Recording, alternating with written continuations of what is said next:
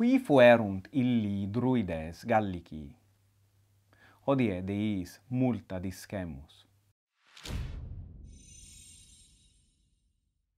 Si quis quid de druidibus discere vult, oportet statim ad optimos fontes, adire, ubi mores Gallorum diligentissime describuntur.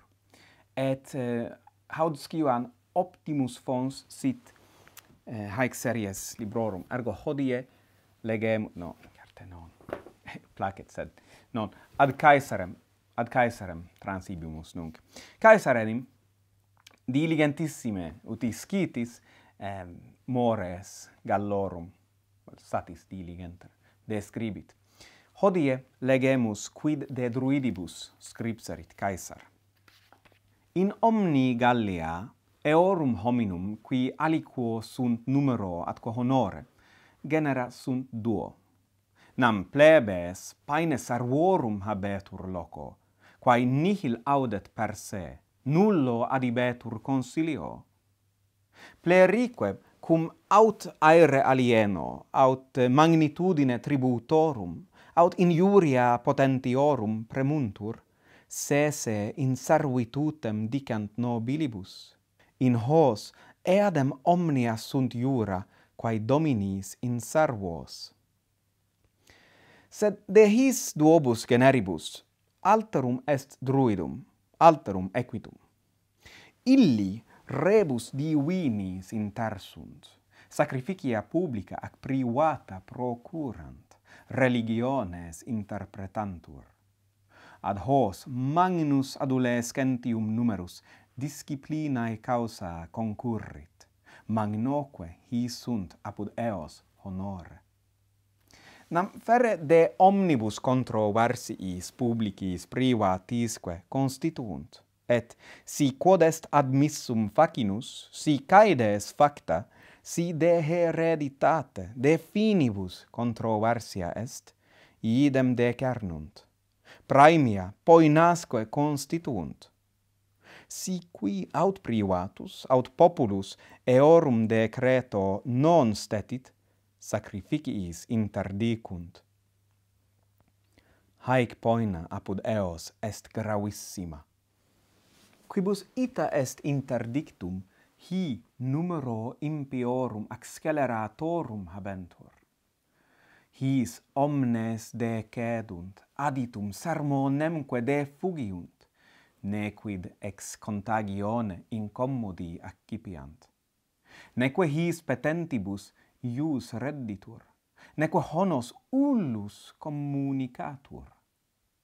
His autem omnibus druidibus prae est unus, qui summam inter eos habet auctoritatem.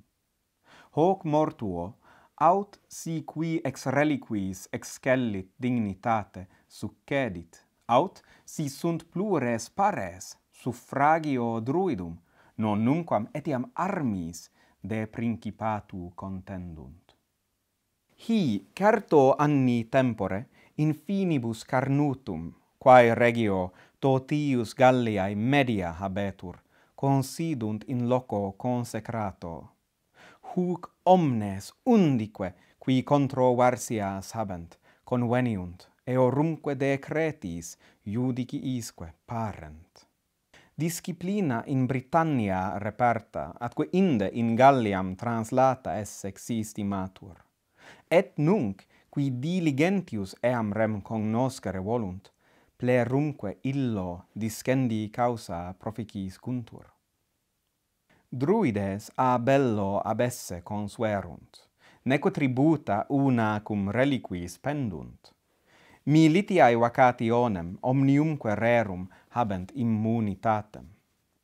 Tantis excitati praemis, et sua sponte multi in disciplinam conveniunt, et a parentibus propinquisque mittuntur. Magnum ibi numerum versum e discere dicuntur. Itaque annos non nulli vicenos in disciplina permanent. Neque fas esse existimant ea litteris mandare, cum in reliquis fere rebus, publicis privatisque rationibus Graecis litteris utantur. Id mihi duabus de causis instituisse videntur, quod neque in vulgum disciplinam efferri velint, neque eos qui discunt litteris confisos minus memoriae studere, quod fere plerisque accidit, ut praesidio litterarum diligentiam imperdiscendo ac memoriam remittant.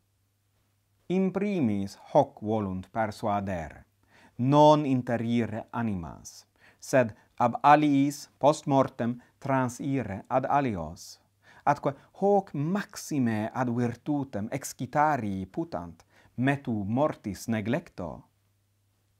Multa praetaria desideribus atque eorum motu, de mundi ac terrarum magnitudine, de rerum natura, de deorum immortalium vi ac potestate disputant et juventuti tradunt. Nunc omnia scimus de his druidibus saltem ea omnia quae Caesar nobis narrat, quae fortasse non sunt usque adio multa, sed tamen sunt satis iucunda. Si hoc spectaculum vobis placuit, rogo vos ut hoc pollice indicetis. Bene volete.